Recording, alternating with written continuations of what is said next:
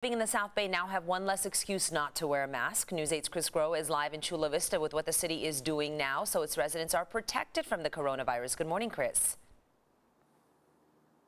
Good morning, and this may seem like secondhand knowledge pretty much by now to always be carrying a mask or facial covering with you, especially when you're out in public, when you can't maintain that 6 feet of social distancing. But as you just heard there, Latino community disproportionately hit hard by COVID-19, and the South Bay, Chula Vista, no exception to that. So that's why you're seeing this push here from the Chula Vista government to help make sure that everyone is informed, not only that these masks are available, but also that they are effective. Now, there's going to be about 25,000 of them handed out on a first-come, first-served basis. They even have the Chula Vista logo printed on it, but more importantly, the Chula Vista website that's printed there so that it could spread the word about where residents can go to get information about COVID-19 safety and precautions. Now, Mayor Mary Casillas told us she is urging residents to wear these facial coverings for the protections of others. She said the community has endured long enough,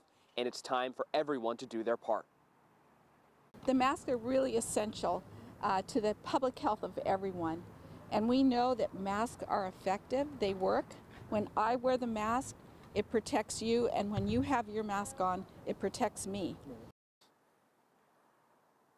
And so take a look at your screen. These are the locations where you can get that mask Monday through Friday at either the Civic Center Library on F Street, where we are right now, or the Otay Ranch Library on Birch Road. Now, also near where we are, the police station, police officers, park rangers, and firefighters that are going to be out and about, they will be giving out masks to people in public that don't have them, that are without them. Again, Chula Vista is urging residents to always be wearing these facial coverings when in public and when they cannot socially distance from others, and all in an effort, again, to curb the spread of COVID-19.